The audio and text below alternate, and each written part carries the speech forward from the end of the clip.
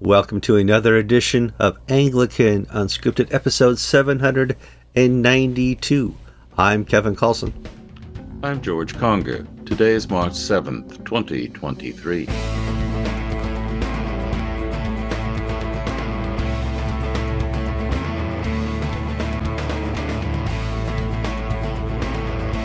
All right, welcome to another program of Anglican Unscripted. We are glad you could be here. We do ask a few things of our audience before we get too started. First, come in here, open mind. Hey, this is two guys. They're kind of old. They probably don't know what they're talking about, but I'll certainly listen to them. Or you already watched the program before. I know these guys are pretty funny. They're witted, and they do know what they're talking about. Or you think we're not funny, and we do know what we're talking about. Yeah, there's a whole gamut of people out there. Just enjoy, have an open mind. And if you have an open mind, you'd love to like the program. If you see us on Facebook or YouTube, click the like button. That's free promotion and free advertising for us. If you are so desirous of giving us your opinion or your ideas, go to the comment section on YouTube and add them. That has been a very vibrant place the last 3 or 4 weeks with all that's been going on with the Asbury Revival and the Church of England and politics around the world. It's nice to hear your opinions. Some of you have corrected our inaccuracies, and you're more than welcome to do that. Just don't call us dumb in the comments. That's not very helpful. And finally, if you so desire, please share this episode with your family, friends, neighbors. Even your enemies deserve to watch Anglican Unscripted. George, how are you doing this week? Pretty good. We had something exciting happening on Saturday night. We have a 5 p.m. Saturday service, and there were 2 newcomers in the congregation named Peter and Donna. And I was chatting with them, and they're from Foxborough, Massachusetts. And they're tourists on vacation who watch Anglican Unscripted faithfully, and on their drive back to Massachusetts, timed their drive trip so they could stop in for services at Shepherd of the Hills. Right, and wow. Their comment was, "You're much taller than we thought. We thought Kevin was the tall one." Well, I don't know how that happens, George. That's kind of weird. No, yes, you are much. Yeah, I mean, people have seen pictures on Facebook of both of us, and George, you're like 7'6", and I'm like 5'1", and so there is quite a difference between the two of us. In fact, if you guys want to be Facebook friends with us, I'm putting the links right below for my Facebook account and George's, and we would love to be friends with the viewers of the show. We also have Facebook pages, Anglican Unscripted, Anglican TV, and Anglican.Inc. you should sign up for as well to get updates about what's happening in the Anglican world, George.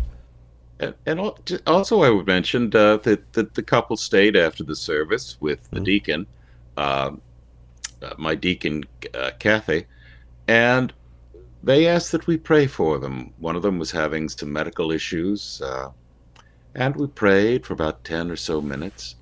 And if you feel, I believe in the power of prayer. It's something I like to do, it's important to me. And I don't want to pray for people publicly over the Facebook or internet, but if you want to privately contact either Kevin or myself to ask a question or ask for prayer or something, please do so. I mean, this is not just news and information. This is community. I hope that you feel that you're part of a community that's more than just picking on Justin Welby. And yeah, geez. It's much. 1% of my week is talking about Justin Welby. The rest is being part of this Christian community. But not just are we willing to pray for you, we're also willing to help point you in the direction to, hey, I went to the Asbury Revival. I'm revived again. I've repented. What do I do now? Call Kevin. I'll help you out. And we'll get you started on daily office. We'll get you started, going through something that will keep you reconnected and not backslide again. If you're a person who just has certain concerns or you need something more of the deliverance type ministries, I can point you in the right direction, and so can George. This is not just a news program. We are people who are Christian who also happen to have an opinion and conduct that over Anglican Unscripted. How's your week going, George? Pretty good. Susan returned from Philadelphia. She had flown up to be with her mother, who had had a stroke. And there's some frontal temporal lobe damage up here in her mother. And I was quite excited because now I have a piece of paper that formally states my mother-in-law is crazy. I've thought this for about 40 years. You knew already. But I have it in writing today. And so Susan will be, we're moving her into not an assisted living, but the step up from that. Sure. Nurse, where she'll have community meals, she'll have someone giving her pills, moving from a 2-bedroom apartment in this facility to a suite. What's the word? Not a suite. Studio. Studio. Yep. And that means I'm going to have to fly up and move the furniture and decide, she'll tell me, oh, give that to your cousin Fred and Bill and this and that, and sort of disposing of antiques. And Kevin, just what I need in my house are more pieces of New England furniture that do not look good in Florida. Because we can't sell this stuff until people die. Well, I shouldn't say that, but there you go. Yeah, my dad died right around Christmas time, and now I'm getting weird emails from Mom who's downsizing. Who wants this? Who wants this? Who wants this? It's going to Goodwill if you don't want it. And she's getting very few takers, but I think Victoria's going to take a U-Haul out there sometime and collect the stuff she wants to keep of the memorabilia. But my mom is also downsizing and going to a higher care facility as well soon. So crazy times. Well, there's a lot of stuff. For instance, the silverware, not silver, but the kitchenware, spatulas, knives, forks, spoons, things that you accumulate over a lifetime, but you really don't want to shell out when you're in your 20s for a completely stocked kitchen. So that kitchen is all being shipped out to Seattle, and some bed linens and towels are all going to San Francisco. So it's all going to get there. It's just the heavy stuff that I've got to move, that I've got to figure out what to do with. Okay. Also, keep Kevin and the Kallsen family in your prayers. I have 2 daughters, and so I need to say any more that we're having a little drama in our family, and it's causing big consternation, and it's something that it's more than I can handle, but it's not something more than the God I worship can handle. And so, yes, we'll get through it, but boy, I could certainly use your prayers just for strength and mostly wisdom, how to come off as the wise father in this, I kind of like a 50s TV father, well, so I would really like to be able to do that here. So please keep me and Jill in your prayers as we attend through this for the next couple of weeks. We were gobsmacked this week, but yeah, that's part of life in 2023. George, let's move on to the news. Oh, sorry. I had an image pop up on my browser of a story we're going to talk about in the middle of our show, and it was pretty gross. Let's get out to Pakistan. That's kind of heating up, and this is going to show the dynamics of the lack of authority now of the Church of England in the world. Church of England is a has-been. It used to be a glorified leader in the Anglican Communion, a church that was sought out for counsel. The Archbishop of Canterbury was a de facto place you would go if you need a political favor done in helps for your church and your country. Well, those days are going to be clearly over, yet I just saw Pakistan say, we're having trouble here, the Lahore Diocese is going all wacko. Archbishop of Canterbury, can you help us? Yeah, the Lahore Diocese, which is the wealthiest, largest diocese in the Church of Pakistan, elected a bishop without going through the national church canonical processes.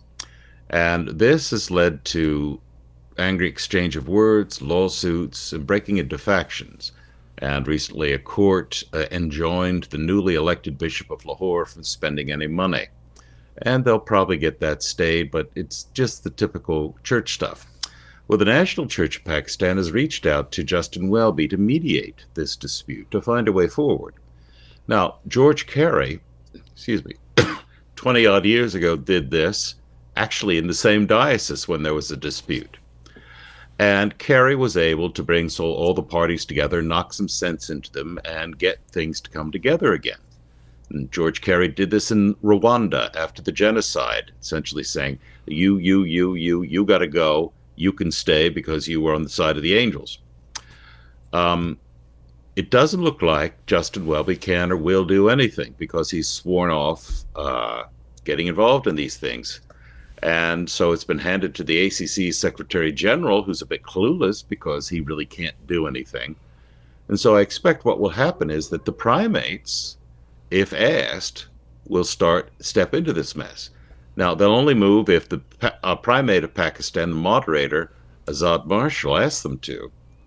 But we're seeing a shift, as Kevin mentioned, from just, well, let Canterbury, work this mess out, to Canterbury's incompetent, Canterbury's incapable, Canterbury said they don't want to do it. So where is this problem going to fall in the great Anglican scheme of things? We'll see in the weeks to come. I can imagine 15 years ago, a phone call from Rowan Williams, or just his office at the time, would have got the ball rolling one way or the other. And certainly Rowan would be able to call some brother, sister dioceses of this, and we'll get it taken care of. That's not going to happen anymore. No. This may or may not split Pakistan in the very near future. What else is on the list here? We've talked about the millionaire bishop before. Basically, there's a bishop. What country is he from, George? Malawi, the diocese of Upper bishop. Shire. Yeah, who wasn't doing a good job, basically got fired, but said, got a contract. And he took that contract to court, and the court said, it's good. You get your $1 million.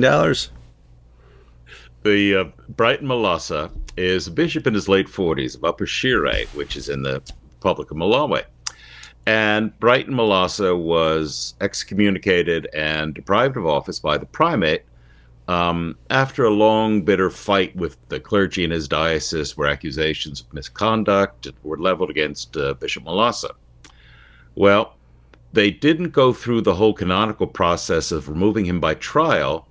They just found a shortcut where he did something that enabled the archbishop to excommunicate him. Well, being Anglicans, they sued. And the employment tribunal said to the Church of the province of Central Africa, look, this man has a contract. It says he must be paid until he's 65. He's 47 or something.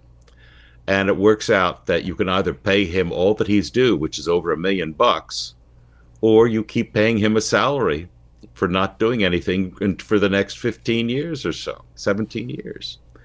Which, of course, Upper Shire, which is dirt poor, Malawi is one of the poorer countries in Africa, can't afford a bishop to pay somebody like that.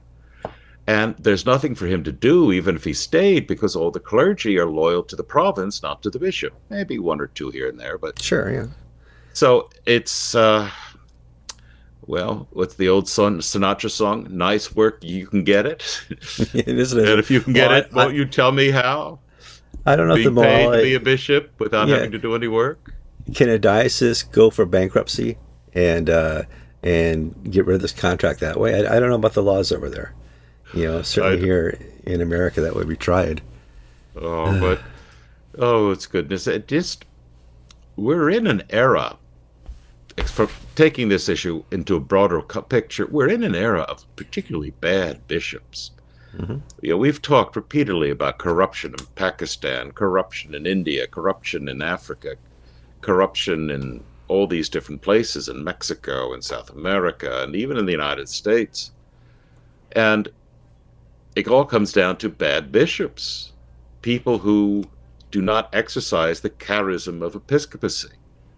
Now, whether they're outright crooks like we have in some places in India, or whether they're cowed company men who just follow the orders like they do in the Church of England and who have no godliness or holiness. Not all, but a good number of them are just drones. Can I just say up front, this is not a transition into our next story about Frank Griswold. Okay, I want to just separate what we said about the bishops in other countries before we get to Frank Griswold, who may or may not fit that description, but it's not fair if we're going to talk about him in his death to quite attach with. I was wondering if you're going to go for a transition there. No. On to other news. Frank Griswold has passed away at 85 years of age.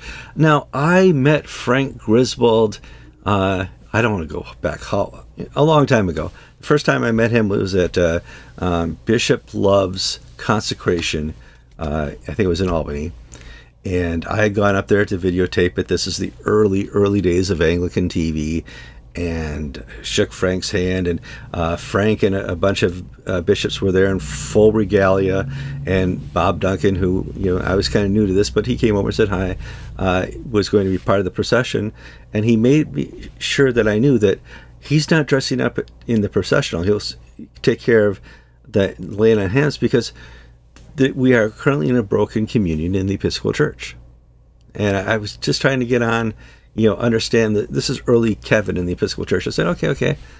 And so thus conducted a wonderful consecration, beautifully, well filmed, by the way, beautifully conducted. And then I saw that there is a split at the high levels within the Episcopal Church that they're willing to sacrifice things for.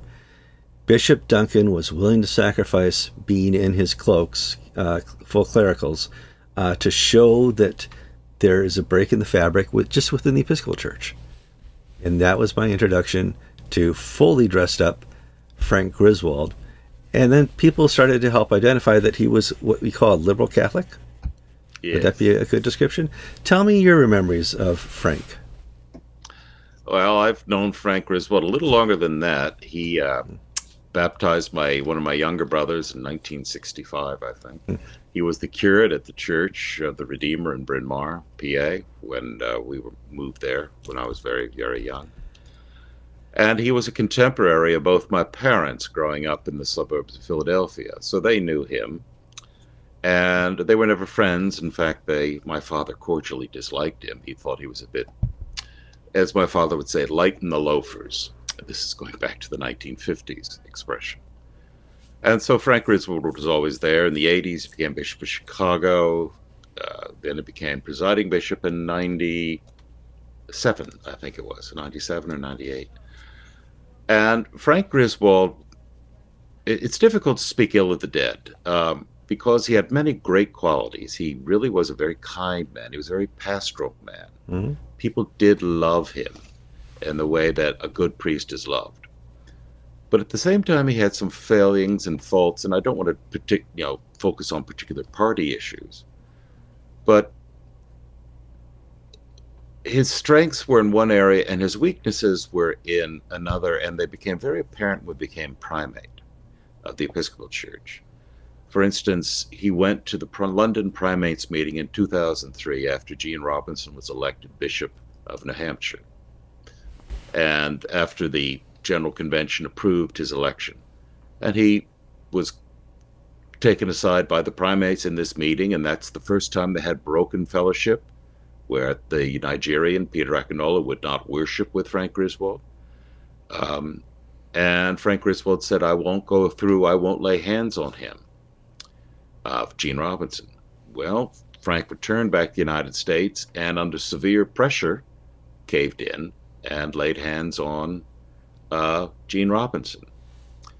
And it was one of the cases, and again, I'm reading minds, so this is not probably a good way to say this, but he knew the good, but he could be pressured to go along to get along. In other words, Frank would always vote with the majority in whichever room he was in. If it was at the primates meetings, he wouldn't go there into the gay stuff, but back in the Episcopal House of Bishops, he would.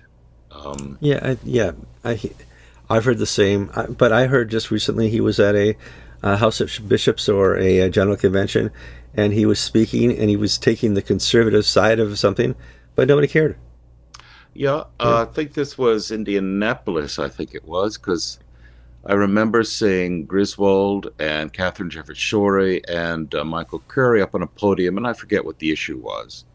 Mm-hmm. And it was something to do with human sexuality, I do remember. And Frank Griswold was essentially saying, we really can't go this far. We really can't alienate our Anglican Communion partners. We need to have a good theological rationale before we do this, and we haven't reached that point. And as you said, Kevin, nobody paid any attention. Now, unfortunately, So what I guess I'm saying is Frank Griswold is a normal man with faults and strengths. And he made mistakes. He had some great successes. Under Frank Griswold, believe it or not, the Episcopal Church did not collapse. Its collapse began with Catherine Jefferts Schori. Whereas during Griswold's time, the church, gained a few, lost a few, but it remained stable. Whereas the Lutherans and the Presbyterians, that's when they began their decline. When Frank left, and when Frank left, and we got Catherine Jefferts Schori in, because people like Fitzsimmons Allisons and the others could meet and talk with Frank and not feel that they had to watch their back because they would get knifed once they turned around. But when Frank was replaced by an ideologue who was a take no prisoner sort of person, and she didn't take a prisoner of Bob Duncan, she murdered Bob Duncan in church terms, and Keith Ackerman and Jack Eicher and all these people. And depose them. And that's the point. Frank, for all his faults, was not an enemy to the conservatives or the Orthodox. He just didn't have the ability as a leader to get that ball rolling or defend what he believed in. Yeah, so, again, God will judge his souls, and he did many good things. He had his very strong points, and then he had his weak points, just as we all do. Both George and I have our strengths and our weaknesses. All right, so let's move on to the news. More follow-up to the Church of England's meeting a couple weeks ago, where they set forth the direction and journey for the LLF, and it looks like Jerusalem, Congo, South Africa are all saying no to gay blessings. George. Yeah, after the vote, we had that first flurry of statements and videos from Uganda, Nigeria, Rwanda, Kenya. Now we're saying more statements. Some of them are not a surprise. Congo is a member of the GAFCON movement, but they're saying that this is unacceptable. No surprise there. Jerusalem is a bit of a surprise. Jerusalem is heavily reliant upon the Episcopal Church for its financial existence. We, the Episcopal Church, send a great deal of money.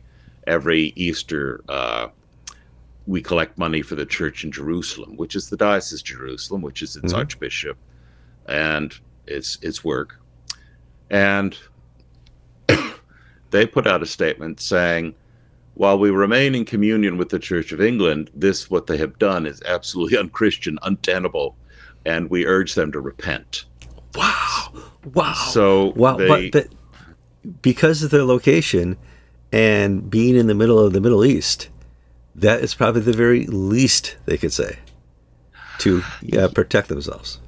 Yeah, and when you're surrounded by Hamas on one side and Fatah on the other and the Israelis on a third, so you've got three enemies around you in your mind, you have to be careful with your words.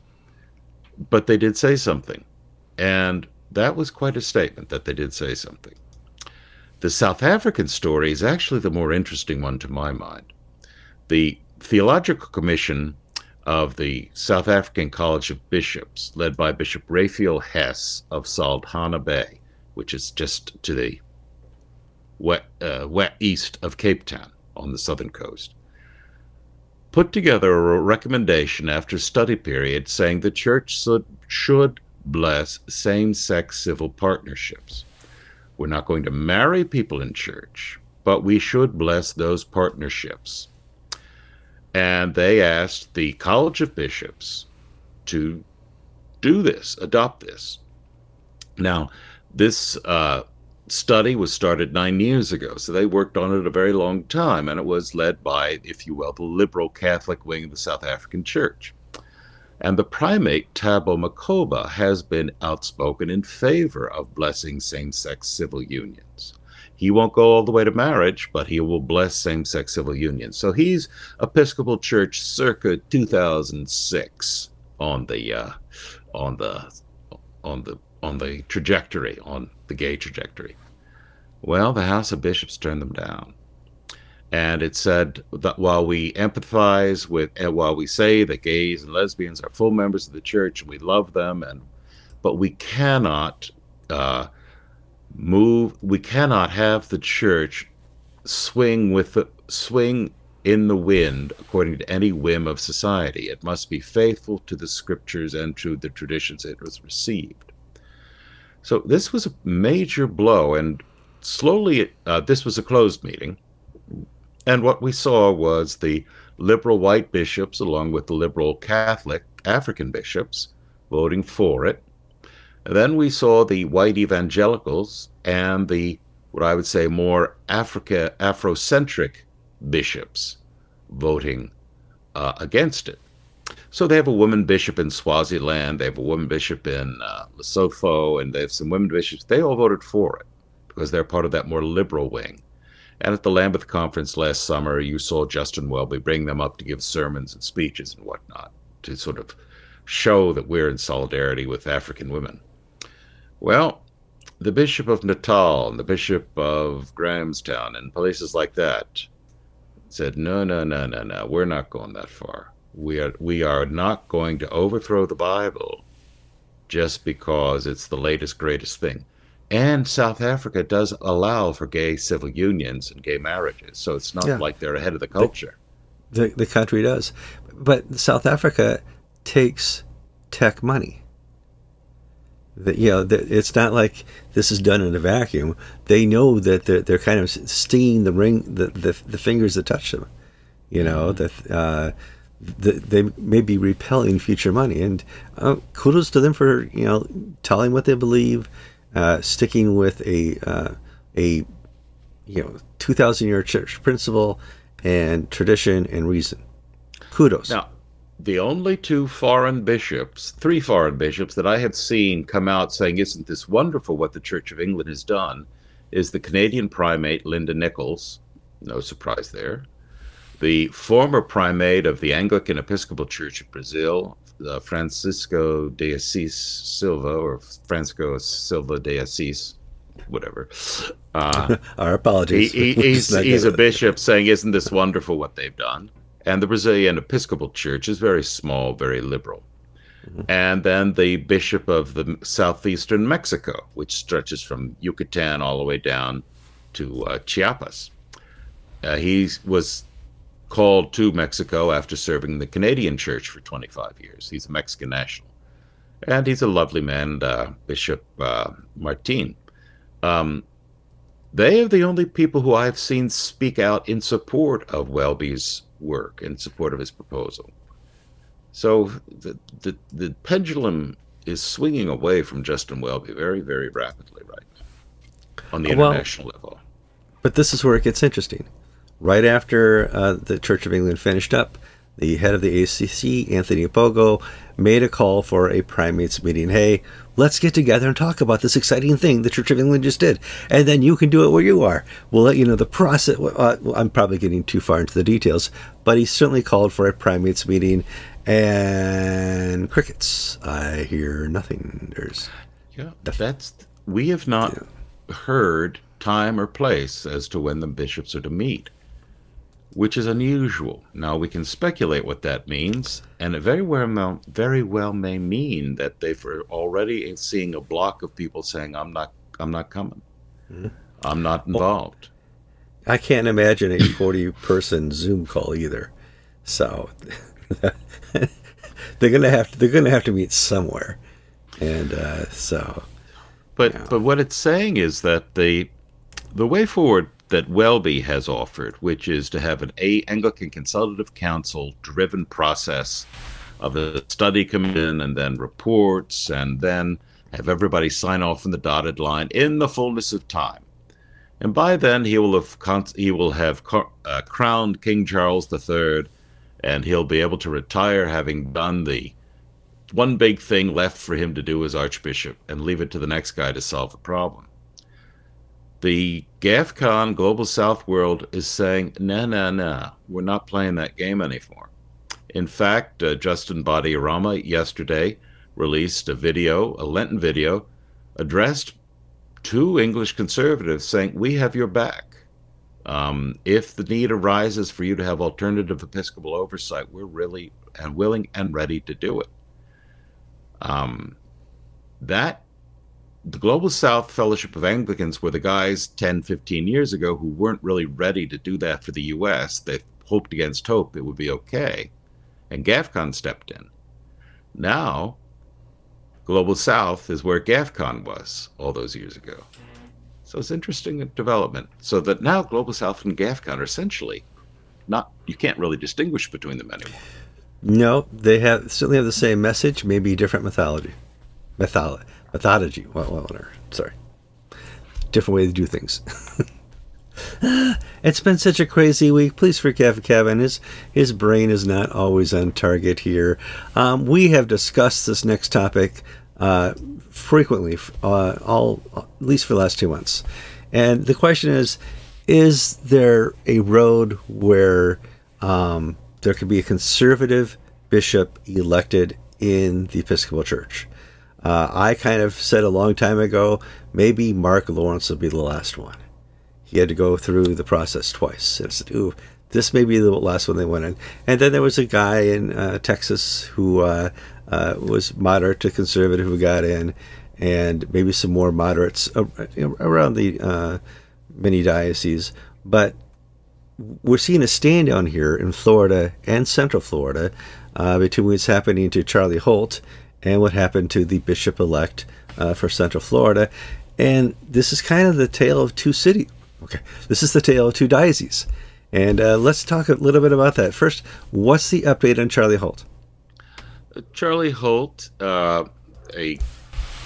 essentially they're going to have to, most likely they're going to have to do a redo. The Standing Committee has objected to the findings of the Court of Review, which basically cast doubt on the integrity of the diocese, not just the election. They said the election was held according to the rules just fine, but the diocesan integrity was bad because they do not permit non-celibate gays and lesbians to serve in the diocese. And so more than likely they'll have to have another election, or it's a mess. And right now we saw a letter from the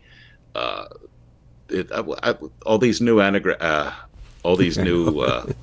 alphabet names by acronyms, Black Indigenous People of Color, black, whatever it is. There may be some other letters in there. Okay. Deputies from General Convention who aren't supposed to do this sort of thing because their power only comes during General Convention. They're not little congressmen who have, independent You have lives. a 4-day block. That's it. Well, they put out a letter saying that Florida is mean to gays and lesbians and blacks and indigenous and people of color and this and that, and therefore reject Charlie Holt's election.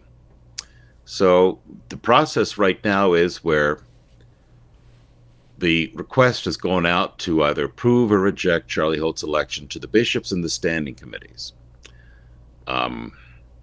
It's been out there for a while, and we've not had anything come back. We did hear from Central Florida.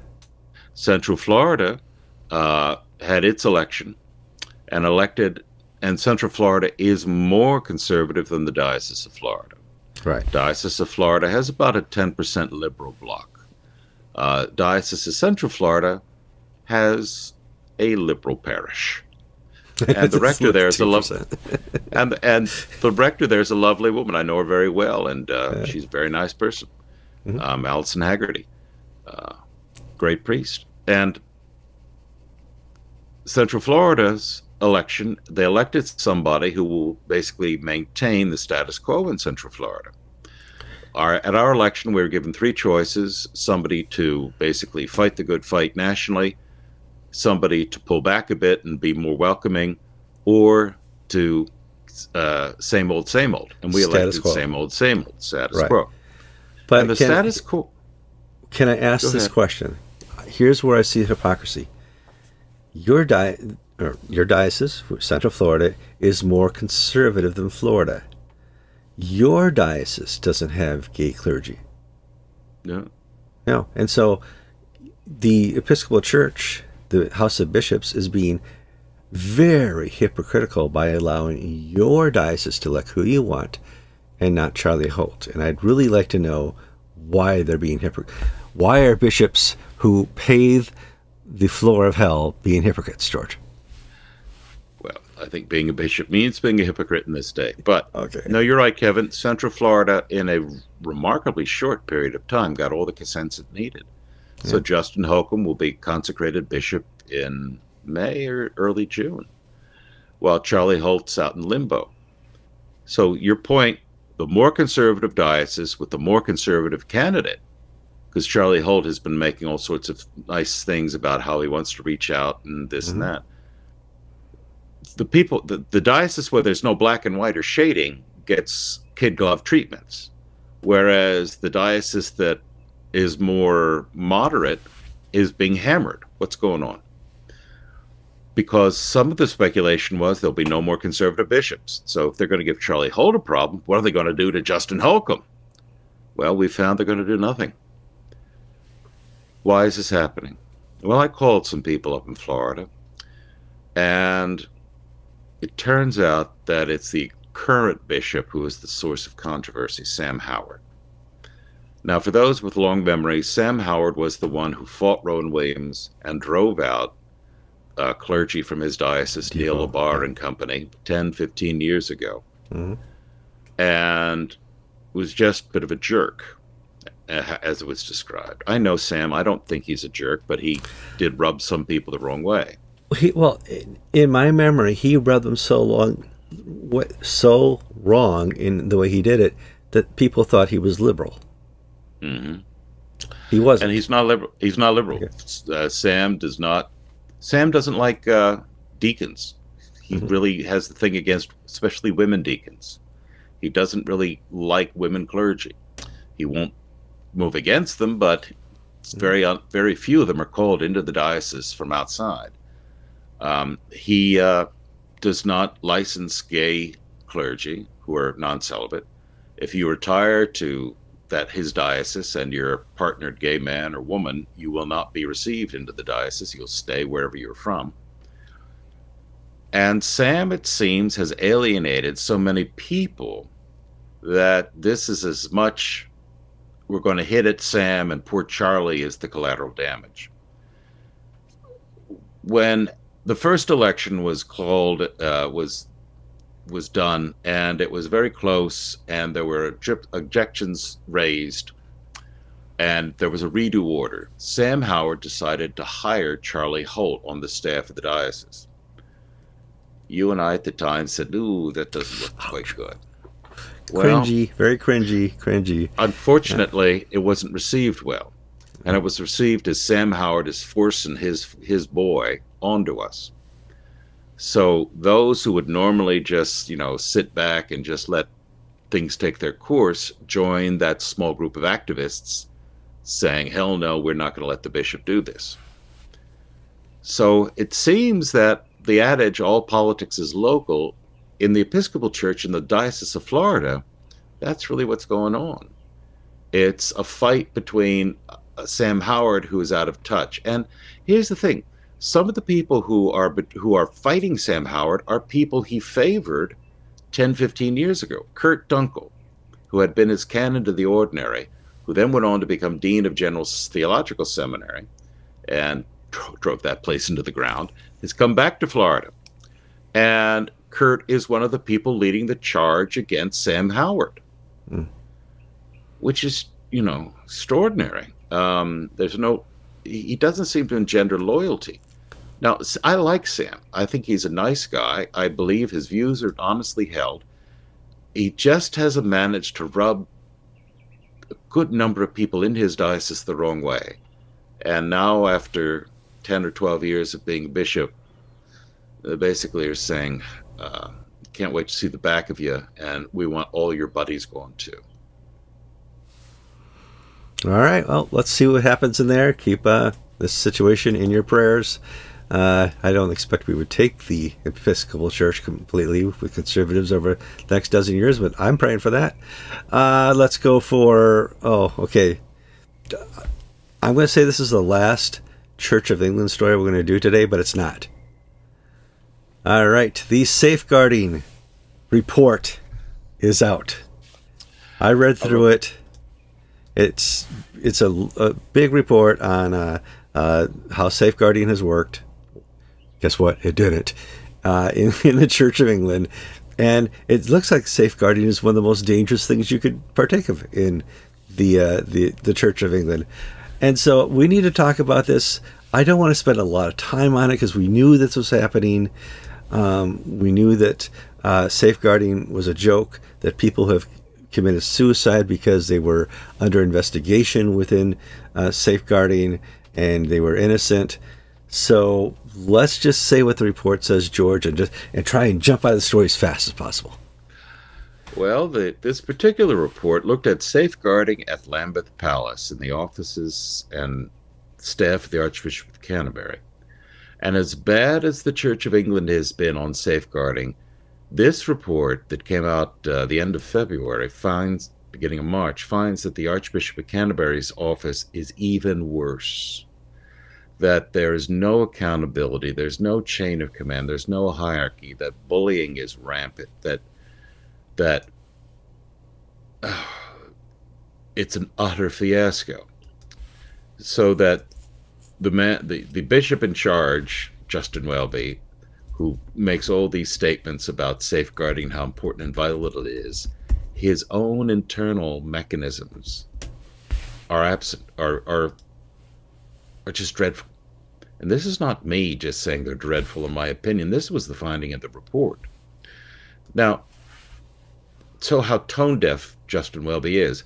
Justin Welby has hired a new bishop to the bishop at Lambeth, the former Bishop of Manchester. And we talked about this fellow about a few episodes ago about his love life, which was rather colorful. Well, this guy also had 2 formal rebukes on his record for having major safeguarding failures while being Bishop of Manchester. So here's a guy who basically is a 2-time loser on safeguarding, not informing, not following up, covering up, all this and that. He's now in charge of safeguarding at Lambeth Palace. You can't make...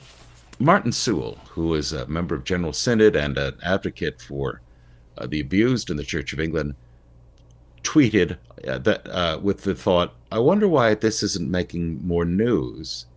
And then he answered his own question as saying that, well, nobody really expects any better from Justin Welby in Lambeth Palace.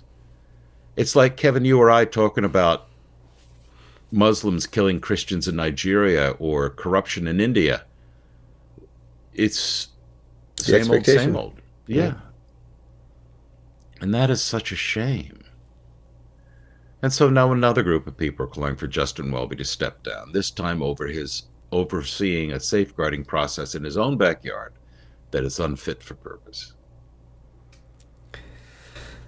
Oh, good. Oh, that story's over. We're done. Okay, all done. Don't have to talk about any... Oh, no. Oh, no. Oh, George. Oh, boy. Here we go. Let's see, get the volume up here. And I don't know if the volume translates into our browser thing here at all, but this wonderful drag queen was invited to perform and conduct his/her routine at a church. Not in this country, yet. But in the UK, George. And I thought, hey, why don't we just talk about this? On March 2nd, St. James in Piccadilly, and Piccadilly is a very nice part of London, a very swanky area. So the vicar or rector is Lucy Winkett, who's one of these women priests who's always on the BBC's Thought for a Moment, and is... That's all she's got. Well, she's a member of the Church of England's Mean Girls Club. She's only has one thought a moment. What's happened is that now that LLF has come forward, people are interpreting in their own way. Now, this is in the Diocese of London, and they can now have drag queen nights for children at St. James in Piccadilly, where they can have entertainers, transgender entertainers, as if this were some sort of louche nightclub in Soho or Montmartre. They're having this at the church, because the doors were opened by the LLF, and the other things we're seeing, some of our correspondents in England are saying that they're noticing all of a sudden these young clergy who are deacons or who are ordinands in the process are now putting on Twitter in their status that they're married to a person of the same gender with pictures of their weddings and everything. And that they basically have been keeping this secret, or maybe only the people, they hide this from us peasants so we don't get excited. But now they feel totally comfortable in proclaiming that they are living lives that are not in conformity with the canons of the Church of England. Now, to have a drag queen entertain at a Church of England with children present, you basically need to do safeguarding procedures, because we've had a lot of things in the United States where these drag performers, a good number of them have been found to be convicted sexual offenders, child predators, sexual child offenders. predators. Yeah, absolutely. And there are canonical things that you cannot turn a church into a nightclub like this. But will anything happen? I've written to the Diocese of London. I've not gotten an answer. But here in America, in the Episcopal Church, certainly in the ACNA, a person who is teaching the children, or who is a daycare provider, or to Sunday school children, has to pass a background check. Right? Yes. Yes. Okay. This drag queen and many of the other ones that are performing in churches would not pass a background check, because many, and so many of them have what we'd call a rap sheet that would disqualify them from being teachers or a person to perform in front of children. And what would safeguarding say about that? No, God, I don't think we should. I really would rather we didn't do that. No, you shouldn't do that. This is, at the end of the day, how does this glorify God? How do we entertain this in our worship setting? This is where we worship. This is where we have our Eucharist. This is where we preach and we say the Gospels. And this is where we have our great liturgies. And we've desiccated it. This church needs to be cleaned. I don't want to go on a rant. Yes, I do. Well, St. James Piccadilly is both desiccated, as you say, it's dried up, the spirit is absent, and it's been desecrated. Things that are ungodly have been practiced in its sanctuary area. But the expectation that people would have restraint once the gates were opened on the gay issue. In the United States, we saw this was utter nonsense. But in the Church of England, the bishops have been saying, oh, well, we'll do this in an ordered, measurely fashion. We're not even a month out from LLF. We've got drag shows. We've got deacons who are in the ordination, who are waiting to be made priests, boasting of their fabulous wedding with their husband or their wife or this or that, who are the same gender or sex. There is no holding back this sin, this brokenness, this... There's no holding back, taste. George, because it's not just bad taste. They've gone the ultimate. That there, I want to put it on screen. That's not the ultimate. The ultimate is when they cancel and fire the conservatives. So there's no recourse. There's nobody to hold them accountable. Therefore, you as lay people, and you're out there. There's more than half of this audience is a lay person. Many of you from the Church of England. You're all that's left. To hold that's but see, Kevin, you're right, that's more than enough. The church are not the clergy, it's not the institution, it's not the smells and bells. The church is that gathered community of people. Look at what the articles of religion say. First order laity, and that's what we taught in our catechism in the Episcopal Church. The first order of ministry is the lay people. But God's in charge, and we shouldn't despair. We really shouldn't, because we're allowing, if you will, Satan to act out all of its evil stuff now, so that we can, when we begin the good cleanup, there's not going to be any doubt who are the goats and who are the sheep. All right. Hey, let's just end this episode with a light story out of Uganda. Not very controversial. something anybody be helpful to talk about. Uganda is doing an update with the gay laws, and somehow the church is going to make the news in this, George.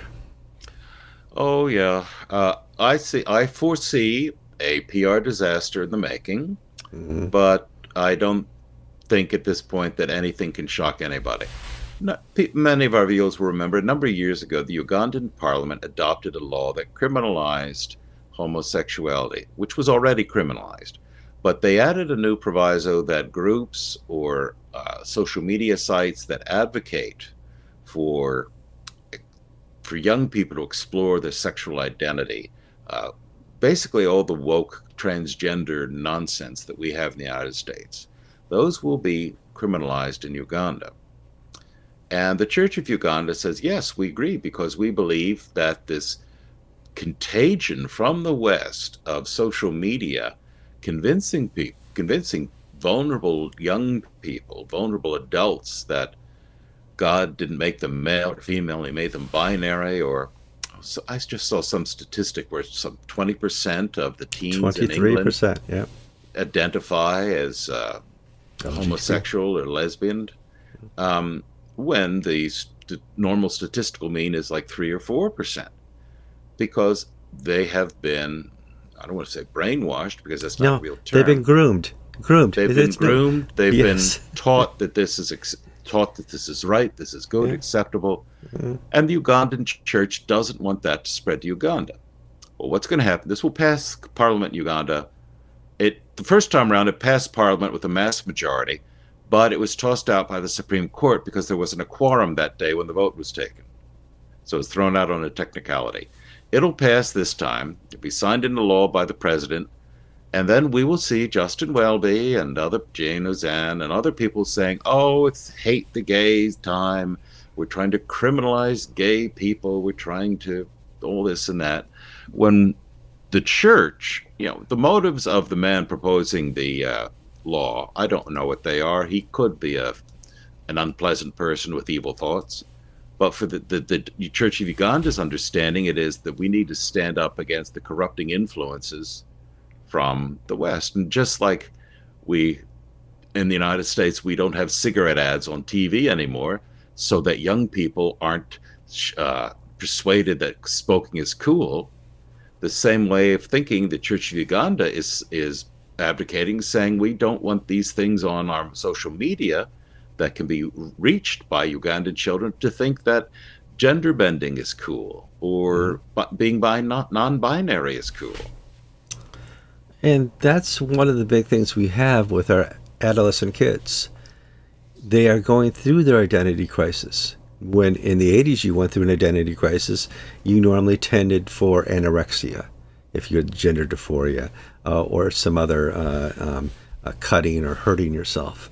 Here, there's now a million choices of what you can do when you go through the adolescent, I don't know who I am. And the last choice they give you is to seek out God in this. The last choice to see it, well, go talk to your priest. I bet he could help you out. Or talk to a Christian friend. That's the last choice society doesn't want to give you that choice. Forgive me for saying last choice.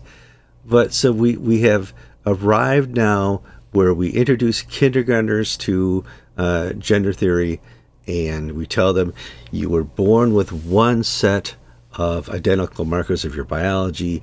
Your gender could be anywhere in between, or something completely new that we haven't discovered yet. And that, George, is the destruction of society. It's one thing for Satan to convince you that he does not exist. When he convinces you that you are not your biological sex, he has won, because he's convinced you that you may be willing to cut off what you don't need in order to become somebody else. And there are few things more evil, but I just can't think of them off the top of my head. I'll list that as number one. And we now have a society, it's going to take 20 years to figure out that this was wrong. Oh, oops, us. I don't know why we're listening to the liberals on this. They were just wrong once. But George, this is so bad. I've talked about before, there is a Reddit forum for people trying to detrans to take the surgery that has completely destroyed their bodies. And let's see how many people they're up to now. When I brought it on to you guys before, there were 40,000. There's now 65,000 kids going to this Reddit forum looking for help. They said I was lied to. I went to the surgeon, the gender surgeon, and he only gave me an hour of counseling before he signed off on me taking off my breast and having my forearm attached to my vagina.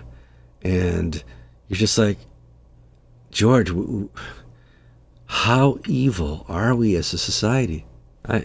What could be worse? Okay, the one society worse than us, Aztecs.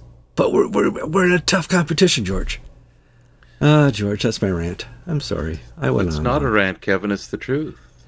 You are speaking the truth from your heart, because you and I know that, Satan is a lion that prowls around us, seeks to destroy us. And he appears in many guises, in many forms. And, the temptations and the problems of our generation are not the problem of today's generation. And we've been caught, you and I, our generation, have been caught blind to the forces that are attacking our own children. But we just need to be patient and trust that God is in charge. That of all of this pain and suffering, Christ will be honored and glorified. My biggest struggle in all this is the church is not there. This evil was designed for the church to respond to, not to succumb to. It just hurts so much. But the institution is not there. But the church, meaning the people of God, are there and have been there. Individuals speaking to individuals. That's the true church, Kevin. It's not what Michael Curry releases on the internet. Who? On Michael Curry or whatnot. Michael Curry. The true church is I was in prison this past week. Did I tell you this? Again? No. You make parole? No. I was invited to the Sumter Correctional Institute. You were down on my side of the country, yeah. Yeah, and I spent the day there meeting the new assistant warden, the new chaplain, and when COVID came, all the volunteer stuff died, and now they're slowly restarting it. And I'm part of this Governor DeSantis initiative of private-public partnerships to help inmates reform and turn their lives around. And I was there, and the day was on fatherhood. And I was in a gym with 400 or 500 inmates, about a dozen guards, the chaplain and me. We saw a movie, we had some speakers, then we broke into small groups. And the theme that I heard with the 2 dozen, or 18 people in my little circle were, I was a gangbanger in Miami. I was raised by my grandmother. I had no male influences, and now I'm in this place till I die. And if I'd only had a father and hadn't sought out the father who was a 17-year-old and I was 12-year-old, who gave me a gun and taught me how to hold up liquor stores. Fatherhood, the point of the day was to instill the need for fatherhood and to restore the role of men in the lives of young men. And this is what I hear, and this is the church at work. This is truly the church at work. In other words, my job when I go into prison isn't to make little Episcopalians. I'd probably have to go to the white-collar prison over in Coleman, Florida, to meet the white Episcopalians. But, this is a prison, long-term inmates, 10, 25 life sentences. Many are not going to get out. And it's not to make them religious, but to bring them the faith of Jesus Christ. And the church is one person to another, because I may influence or convert 1 or 2 people a year, but that one fellow I convert may turn hundreds in his lifetime around into the good news of Jesus Christ.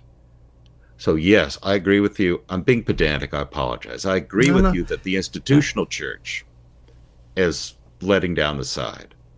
But the church has the it's joined the wrong side, George. Yeah. But the church has the members of the body of Christ, be they lay or ordained. They're wonderful clergy. They're wonderful bishops. They're wonderful lay people. They're miserable bishops. They're miserable clergy, and they're rotten human beings, lay people. But the church is not what you wear on the outside. It's where you are on the inside in your faith relationship with Jesus Christ. If you need counseling and you want to have your own revival, and talk to somebody, you've been, first of all, you made it to the end of the program, you're probably pretty desperate. If you're a person, yeah, I just want, go ahead, finish up. I just want to share one little anecdote, and that one of the people I met a number of years ago with the Kairos Prison Ministry, which is the weekend groups, and I've been involved in that for a number of years before COVID came. This was, as a young man, this boy, when he was 17, he shot and killed a Florida state trooper. He was on a crime spree, stole a car, robbed a liquor store, was chased by the police, got out into the highway, and was chased by the state troopers, and he shot out of his window and he killed a state trooper. And he was convicted, given the death penalty, and this went to the Supreme Court, but they said, because you're 17, you're a minor, you're not going to be executed. So passed back to the governor, who basically said life in prison without parole. This happened in 1957. So this guy has been in prison, 65 years. Now, if anybody has a reason to be despondent or think about a wasted life or somebody, and the state of Florida will never parole this man. I'm sorry, if you kill a cop, kill a state trooper, you're not getting out, except in a box. And even then, you don't get out. You get buried inside the prison grounds. This man, when he was in his 20s and early 30s, had a conversion experience. And whenever I meet him in prison, he comes up, he gives me a hug, and he says, "Isn't this a wonderful day in the Lord?" He has spent the last 40, 50 years working with young men who come into the prison, and he tries to share with them the good news of Christ so they don't wind up like him. He made a free will choice to steal a car, rob a liquor store, and shoot a state trooper and kill him. And he must suffer the consequences for that free will choice. But the Lord, out of that tragedy, out of that nihilistic, destructive behavior, has used him to help bring people salvation. And so as he looks on his life, he said, yes, I would have done things differently, but I feel that the Lord has been beside me all these years and behind the walls in Florida. I make that point because that man is the church. And he is fighting in his little corner of Sumter County, where you are, Kevin, the good fight. And we shouldn't give in just because that the news is bad and the schools are bad and our friends and family may do stupid things. Because God is still God. Yeah. Let the drama be the drama. Let the Lord be the Lord. Well, Kevin, after that sermon, we now say the Nicene Creed. That's right. That's where we are in the service. I'm Kevin Kallsen. And I'm George Conger. And you've been watching episode 792 of Anglican Unscripted.